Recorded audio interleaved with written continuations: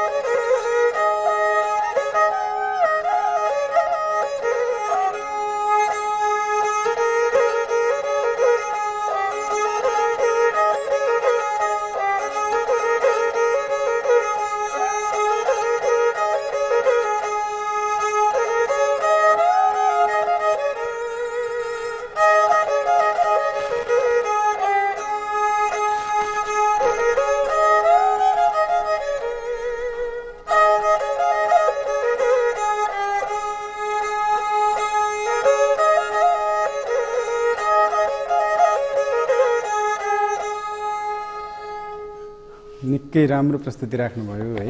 हजुर धन्यवाद। अब यो सारङ्गी बजाएर हिँड्ने मानिसलाई गाइने भन्छन् नि, सारङ्गी वादक भन्दैनन्, गाइनेको रूपमा चाहिँ बढी परिचित छन् होइन हाम्रो देशमा, किन होला? यो बाजा नै गन्धर्व जातिहरूबाट सुरु भयो। अनि यो बजाएपछि गाउन अनिवार्य हो? गाउन अनिवार्य, गन्धर्व जातिहरूमा त अनिवार्य हो, तर मेरो स्वरले साथ नदिएको तपाईँले बजाउनु मात्र भयो, गाउनु भएन नि, त्यही कारण मैले जोडेको कुरालाई। म चाहिँ गीत गाउने गर्दिनँ प्रायः जसो, सारङ्गी मात्रै बजाउने गर्छु। अनि गन्धर्व जातिसँगै तपाईँले सिक्नुभयो सुरुमा होइन? उहाँहरूसँगै घर घरमा होइन टोल टोलमा बजाएर हिँड्नु चाहिँ भयो कि भएन? टोलमा घर घरमा पनि त्यसरी बजाएर त हिँडेन, तर चाहिँ गाउँघरका प्रोग्रामहरूमा हल्का अलिअलि बजाइयो। अब यो सारङ्गीको ऐतिहासिक पाटोतिर जाउँ होइन? के छ नेपालमा सारङ्गीको उत्पत्तिको बारेमा के भन्छन् गन्धर्व समुदायहरू? सारङ्गीको उत्पत्ति सम्बन्धमा पहिला परापूर्व कालदेखि नै यो सारङ्गी बजाइने गरिन्थ्यो। त बिस्तारै पछि यसलाई राजा महाराजाहरूले आफ्नो सोखको रूपमा होइन सङ्गीत सुन्ने सोखको रूपमा पनि प्रयोग गर्दै आएको पाइन्छ।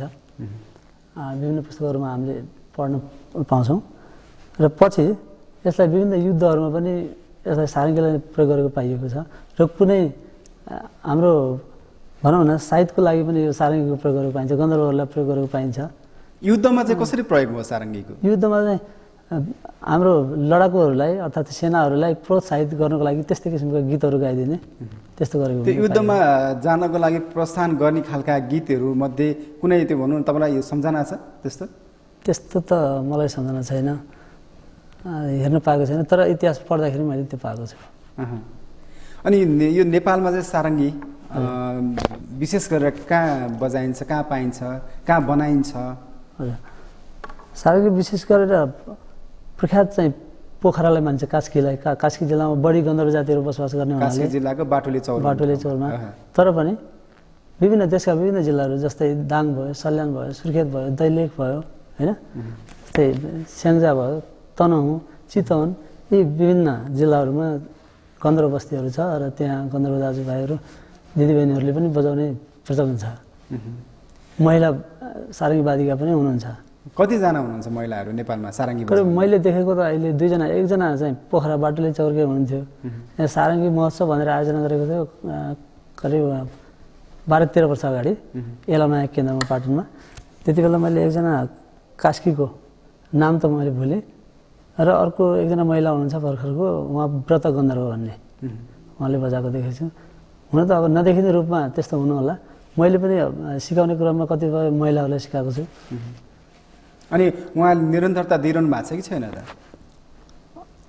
अहिले त मसँग भेटै हुनु छोड्यो त्यो महिला सारङ्गी वादक, किनभने उहाँ राम्रै फ्यामिलीको हुनुहुन्थ्यो, डक्टरहरू हुनुहुन्थ्यो, बुवाआमा को छोरीलाई मैले सिकाएको थिएँ र अहिले चाहिँ सम्पर्क छैन। किन त्यस्तो प्रतिष्ठाले गर्दा बाहिर आउनु नसक्या हो कि के हो? तपाईँलाई के लाग्छ?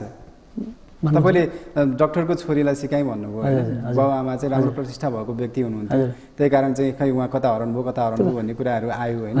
किन हो त्यो सारङ्गी बजाउँदा इज्जत जाने त्यस्तो किसिमको सोचाइ छ कि क्या हो? इज्जत जाने सोचाइ चाहिँ होइन, उहाँको चाहिँ करियरको लागि उहाँ यसरी बजाउन छोड्नुभएको जस्तो लाग्छ मलाई, र सोखको रूपमा मात्रै प्रयोग गरेको हो कि जस्तो लाग्छ। सिकाउने मानिसले चाहिँ आफ्ना शिष्यहरूलाई चाहिँ यसलाई निरन्तरता दिनुपर्छ भनेर प्रोत्साहन चाहिँ गर्नु पर्दैन त? प्रोत्साहन त गरिन्छ, किन नगर्नु, तर आफ्नो आफ्नो जीवनको मोड हो, कहाँ पुग्छ कति बेला भन्ने कुरा पत्तै हुँदैन। त्यस कारण म भन्न त भनिरहेको छु म सबैजनालाई, र आफू पनि निरन्तर लागिरहने प्रयासमा छ। हजुर, दर्शकवृन्द यहाँ हुनुहुन्छ खुम केसी, कुशल सारङ्गी वादक हुनुहुन्छ। आज हामीले सारङ्गीको विषयमा र उहाँका जीवनका साङ्गीतिक आरोह र अवरोहका बारेमा कुराकानी गर्दैछौँ। अहिले छोटो विश्रामतर्फ जाँदैछौँ, सगरमाथा टेलिभिजन हेर्दै गर्नुहोला।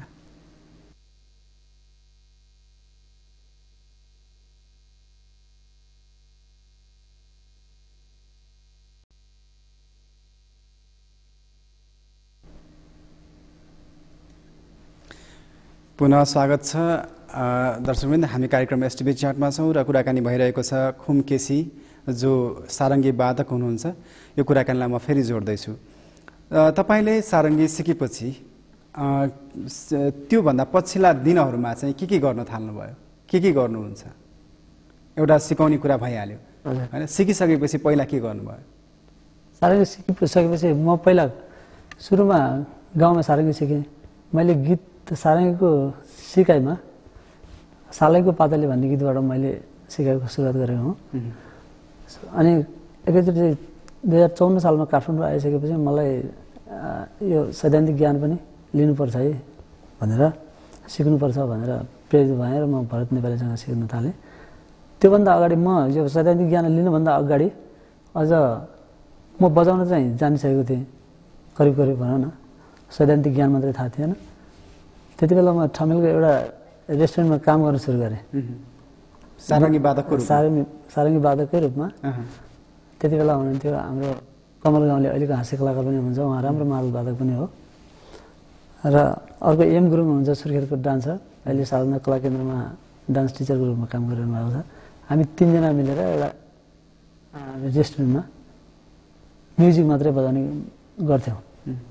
त्यसबाट मेरो व्यावसायिकता, सारङ्गीमा व्यावसायिकता सुरु भयो।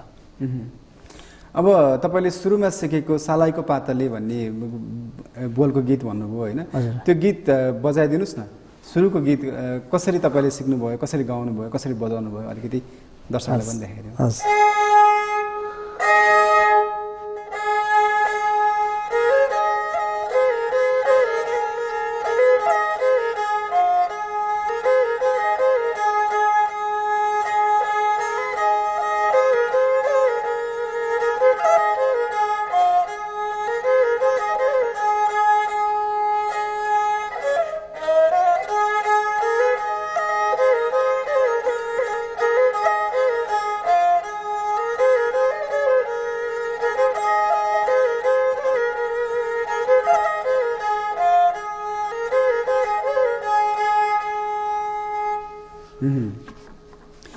यो सारङ्गी बजाउन हजुर के छ, सूत्रहरू होला नि? सूत्र प्रयोग गरिन्छ कि गरिन्न? गरिन्छ। कस्तो कस्तो सूत्र, कसरी प्रयोग गरिन्छ? अरू बाजाहरूको जस्तै सूत्र हुन्छ, यसको पनि त्यस्तै सूत्र हुन्छ। जस्तो हाम्रो यसको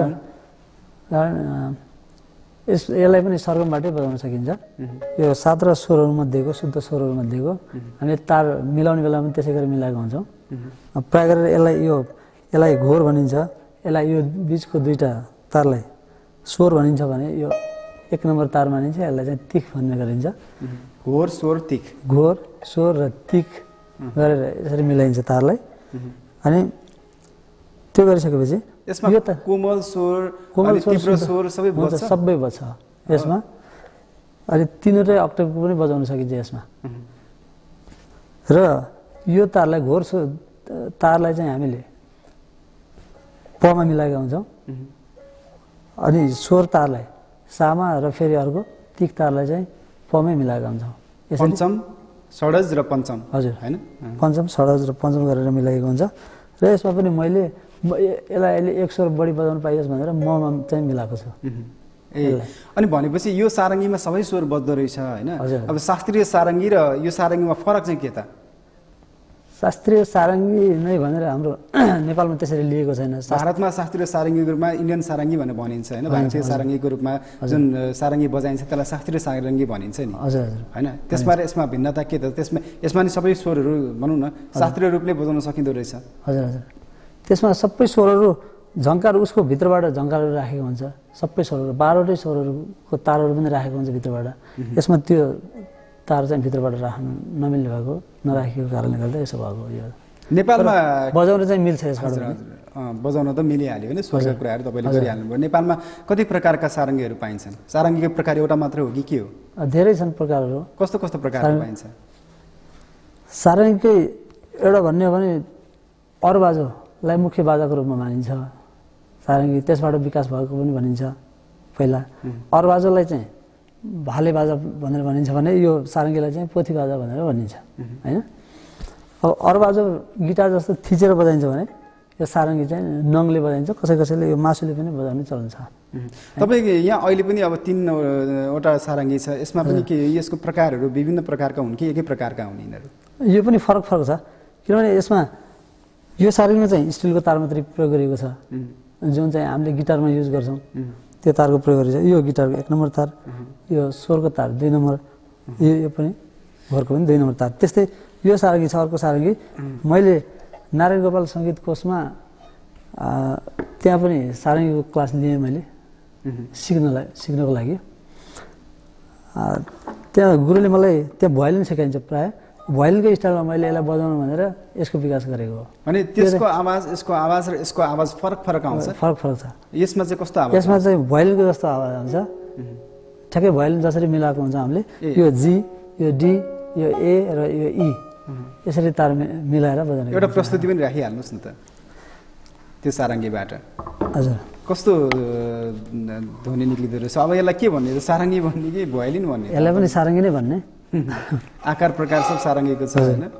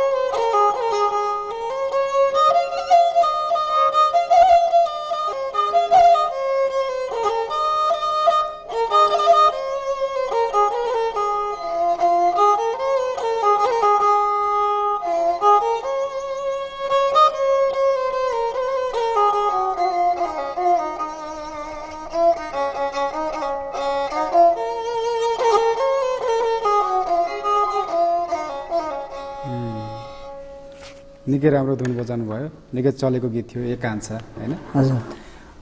यो सारङ्गीमा चाहिँ कर्खाको प्रयोग गरिन्छ नि बढी होइन? हजुर हजुर। पहिला कर्खाको चलन थियो, अहिले कर्खा त्यति सुनिँदैन नि। यो चाहिँ लोप हुन लागेको नै भन्छु म यसलाई। किन भन्दा गन्धर्व जातिहरू पनि अरू पेसाले आकर्षित हुनुभयो योभन्दा बढी, र यसलाई हेलाको दृष्टिले हेर्ने चलन पनि छ गाउँघरतिर। अहिले पनि यो सारङ्गी बजायो भने गन्धर्व नै भयो भन्ने गरिन्छ। यताको त मलाई पनि विभिन्न प्रोग्रामहरू जाँदाखेरि साथीहरू यो पक्कै गन्धर्व नै हो भनेर मेरो थरै सोध्नुहुन्न, नाम के भन्नुहुन्छ, म खुम केसी भन्दाखेरि अचम्म मान्नुहुन्छ उहाँहरू होइन? त्यो पनि जाति विशेषले गर्दा नै हो। यसलाई पनि म ठिकै मान्छु। अनि कर्खाहरू चाहिँ तपाईँले गर्नु भएन? कर्खा चाहिँ मैले प्रोग्रामहरूमा बजाएँ, अरूको गीतहरूमा बजाउने गरेँ, तर आफूले बजाएर गाएर चाहिँ हिँडेन, त्यति मात्रै हो। अब त्यो त अब तपाईँ संस्कृतिलाई चाहिँ तपाईँले चाहिँ अनुसरण गर्दै हुनुहुन्छ, संस्कृतिलाई चाहिँ पछ्याउँदै हुनुहुन्छ भने त्यो कुराहरूलाई पनि तपाईँले निरन्तरता त दिनुपर्ने हो होइन? हजुर हजुर। किन नत्र त कसरी चाहिँ नि अब पुस्तान्तरण हुन्छ, हाम्रो मौलिक कुराहरूको मौलिक विषयवस्तुको ज्ञान त दिनु पर्यो पछिल्लो पुस्तालाई पनि होइन? हजुर, सिक्नु जरुरी छ नि। छ त्यो पनि बजाउँछु। अलिकति अब बजाउँदा अलिअलि गाउनु पनि भयो भए अझ राम्रो हुन्थ्यो। गाउन मैले पटक्कै कहिले प्रयास गरिनँ, त्यो भएर मलाई गाउनुतिर त्यति चासो छैन है। अब यो सारङ्गीमा पनि तपाईँले चाहिँ स्ट्रिङ चाहिँ फरक छ भन्नुभयो होइन? तारहरू फरक राखेँ भन्नुभयो। हजुर।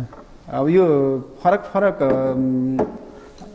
राख्नु भएको रहेछ, गिटारको तार पनि राख्नु भएको छ सारङ्गीमा होइन? खास चाहिँ हुनुपर्ने चाहिँ के हो? सारङ्गीको मौलिक सारङ्गी चाहिँ कस्तो हुन्छ?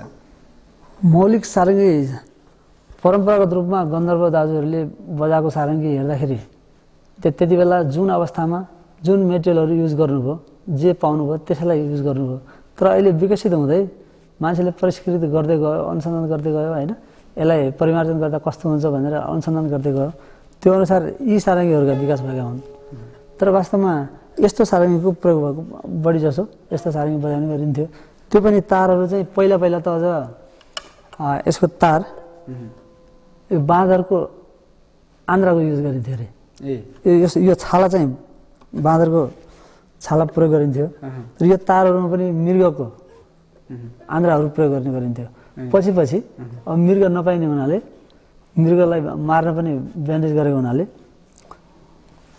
पछि यसलाई बाख्राको आन्द्राको प्रयोग गर्न थाल्यो त्यसपछि त्यो पनि अहिले करिब गाउँघरतिर त होला कतै पुराना सारङ्गी वादकहरूले चाहिँ राख्नुहुन्छ होला तर अहिले चाहिँ यस्तो कि त यो तारको आएको छ यो पनि यो ब्याडमिन्टन तार नाइलन हो तर जुन ब्याडमिन्टन खेल्नको लागि युज गर्छ नि हामी जाली बुन्नको लागि त्यो तार हो यो चाहिँ यसरी राख्ने गरिन्छ अहिले अब अर्को प्रस्तुति राख्नु त्यही सारङ्गीमा हजुर के प्रस्तुति राख्नुहुन्छ के बजाउनुहुन्छ म अब एउटा साँगुरी बारे नि भन्ने गीत बजाउन चाहन्छु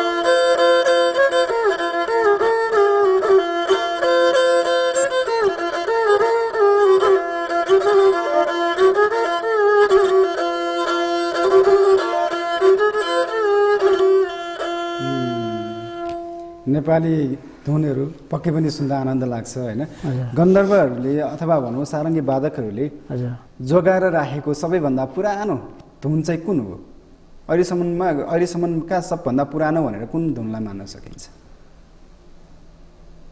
किनभने यो त परापूर्व कालदेखि चल्दै आयो भन्नुभयो तपाईँले होइन मौलिक धुनमा चाहिँ कुन धुनलाई पुरानो मान्न सकिन्छ मौलिक धुन अब काठमाडौँ उपत्यकामा भन्यो भने नेवारीहरूको धुनलाई मानिन्छ होइन काठमाडौँ उपत्यकामा पनि गन्धर्वहरूको बस्ती छ र यहाँ पनि बजाइने गरिन्छ जस्तो कुन धुनलाई मानिन्छ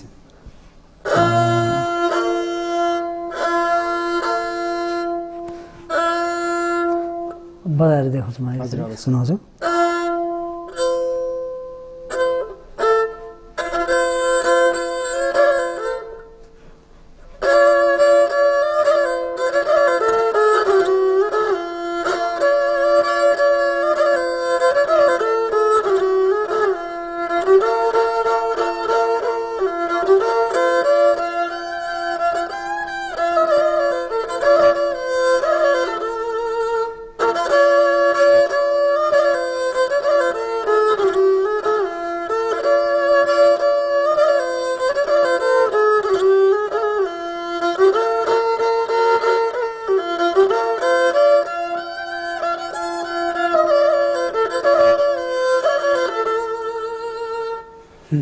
यस्तो सारङ्गी बजाउँदाखेरि बोलहरू चाहिँ याद गर्नुपर्छ कि पर्दैन पर्छ बोलहरू के रहेछ यसको बोल चाहिँ खास अहिले मलाई ठ्याक्कै आएन है जस्तो तपाईँले नोटेसनलाई मात्रै फलो गर्नुभयो हजुर होइन तपाईँ अहिले चाहिँ कहाँ सिकाउनुहुन्छ कति छन् तपाईँका विद्यार्थीहरू अहिले त कतिलाई सिकाउनु भयो मैले सांस्कृतिक कला केन्द्र भन्ने थियो कुपनडोलमा त्यहाँ चाहिँ सारङ्गी सिकाएँ करिब 5-6 वर्ष अगाडि त्यसपछि मैले यो नेपाल म्युजिक स्कुल भन्ने छ त्यहाँ पनि हाम्रो श्याम नेपालीजी टिचिङ गर्नुहुन्छ त्यहाँ पहिला गर्नुहुन्थ्यो अहिले त छोड्नुभयो उहाँको सट्टामा पनि मैले त्यहाँ गएर सिकाएँ सारङ्गी त्यसपछि अहिले त कलेजमा व्यस्त छु म कलेजमा पढाउनुमा मात्रै र यसको प्रोग्राम तपाईँको कलेजमा पनि विषय फरक रहेछ तपाईँ साङ्गीतिक क्षेत्रमा अगाडि बढिरहेको मान्छे होइन हजुर तपाईँले आर्ट पढाउनुहुन्छ हजुर अनि अलिकति कलेजमा पनि साङ्गीतिक विषयलाई नै अगाडि बढाउन